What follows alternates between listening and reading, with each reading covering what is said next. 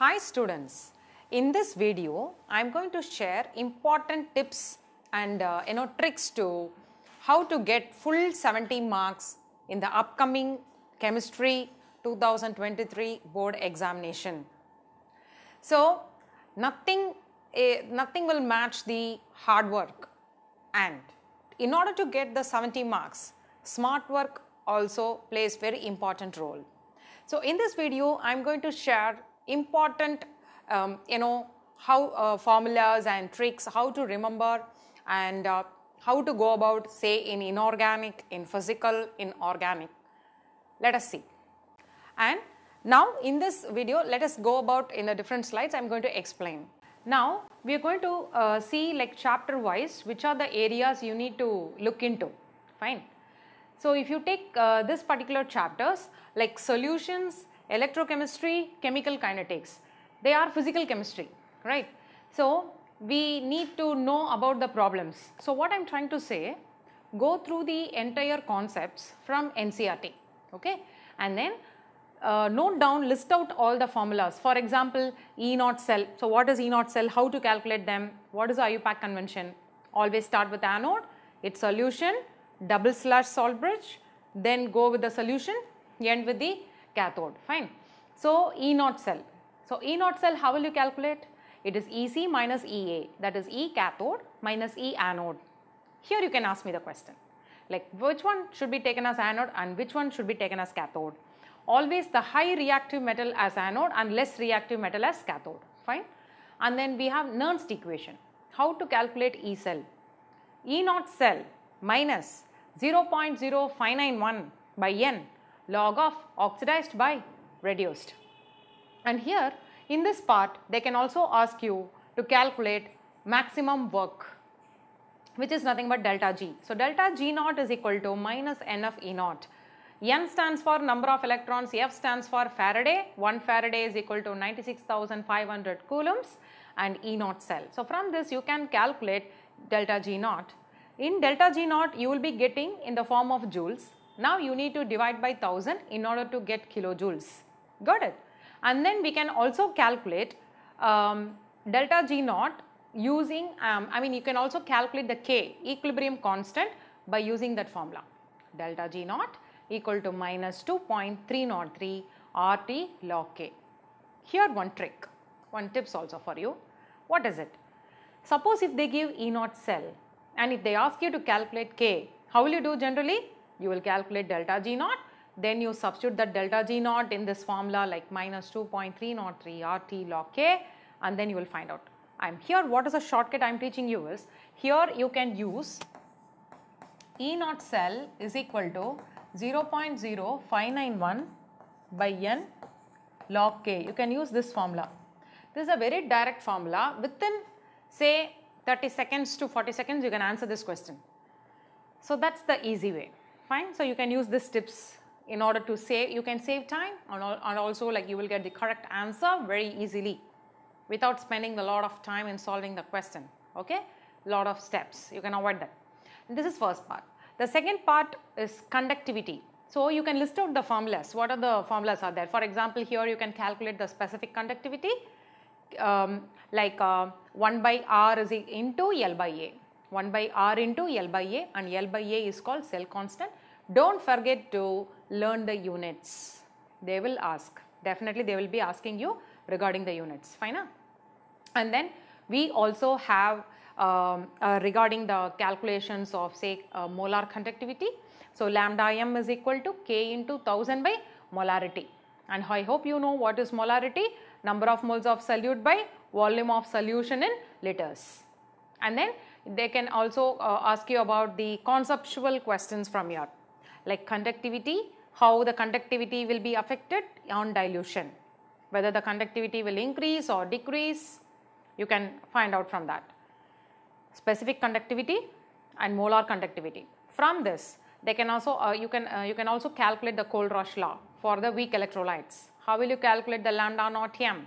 That is limiting molar conductivity for weak electrolytes. You can use Kohlrausch law, and then from that you can also calculate the degree of dissociation lambda M by lambda naught M, and then if you calculate you will be getting the answer and then from that we can calculate the Ka, okay, dissociation constant. And then we also have some electrolysis part, like molten NaCl. If you electrolyze, what is the products at anode and cathode? Dilute or aqueous solution of say NaCl or copper sulfate. Reactions at cathode, anode, they are asking, okay, it's a board question also.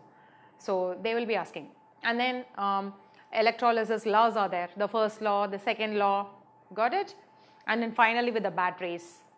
So go through the NCERT once, list down all the formulas and randomly take all the questions from NCERT, try to solve it. From the NCERT only they will be asking.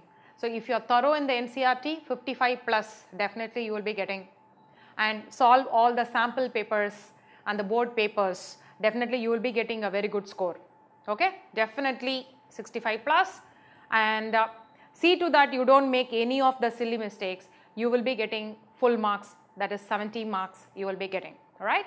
Next, solution chapter. So solution chapter consists of concentration terms, molarity, molality, mole fraction, okay, and then followed by the colligative properties, and here you also have something called Henry's law and its applications. This is a board question. And then you also have like Rolle's law, conditions for ideal solution, what are non-ideal solutions, how are they classified, and what are the examples for it, got it? And they are asking, like with the example, they are asking you to identify what happens to the delta H mix, and you know very well, for an ideal solution delta H mix is 0, delta V mix is 0. For positive deviation, it will be greater than 0. For negative deviation, it will be lesser than 0. Got it? So these stuffs they will be asking. And then colligative properties. So delta TB, finding out that, reducing pressure. So list out all the formulas again in this chapter. So graphs. So go through all the graphs in this chapter. Don't miss anything. Ideal solution, what's the graph? Based on Rolle's law. Non-ideal graph, how it will be? And positive deviation, negative deviation graphs, how it will be, you need to go through those stuffs. And then list out all the formulas like relative lowering of vapor pressure, elevation in the boiling point, depression in the freezing point, osmotic pressure. List down the formulas. And then Van 't Hoff factor, how to calculate them, and how, suppose if they give non-volatile solute, you can use the normal formula like delta TB is equal to KB into M. But suppose if they specify it is calcium chloride, sodium chloride and all, you need to include Van 't Hoff factor I in them. Got it? So this is how you need to proceed with that. Alright. And then chemical kinetics. So regarding the chemical kinetics, we have main focus on zero order and the first order. Oh, is it clear? Second order, just see the units. That's more than enough. The questions only from NCERT they are asking. So go through the entire NCERT, solve all in-text example and book back. So what is the K for the zero order reaction? 1 by T A naught minus A. A naught is initial concentration, A is final concentration. I think in the book they are using R. You can use anything, fine. And then for T off will be like T off is equal to A naught by 2K. And then for the first order, K is equal to 2.303 by T log of A naught by A. For the pressure, especially I will give you the shortcut here. K is equal to 2.303 by T log of P naught by, or you can say Pi, which is P initial, divided by 2 Pi minus Pt. Pt is total pressure. So this is an important formula. In the book, like they would have done, long steps. I am giving you the shortcut, which takes only half of the minute to solve. Okay. So this is very important. And again, the finding the units. K is equal to concentration by time into 1 by concentration to the power n, where n is the order.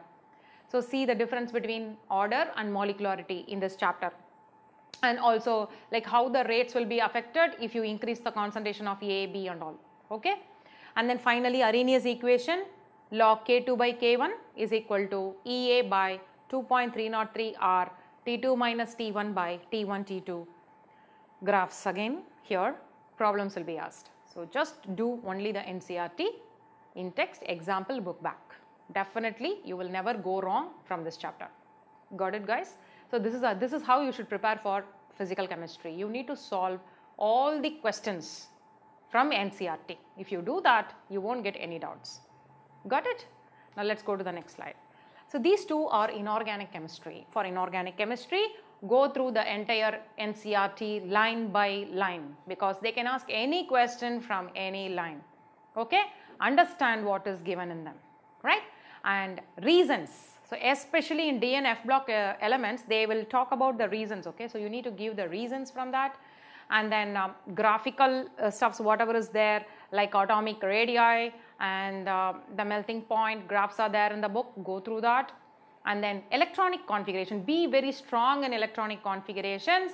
Only based on that you will be getting questions, and only from the NCERT. Similarly, in D and F block elements, you need to know about the lanthanoid contraction and their consequences and their tendency to act as a reducing agent and oxidizing agent. So that thing they will be asking from D and F block elements. Again, go through the entire NCERT. Nothing beyond that, nothing away from it they will be asking.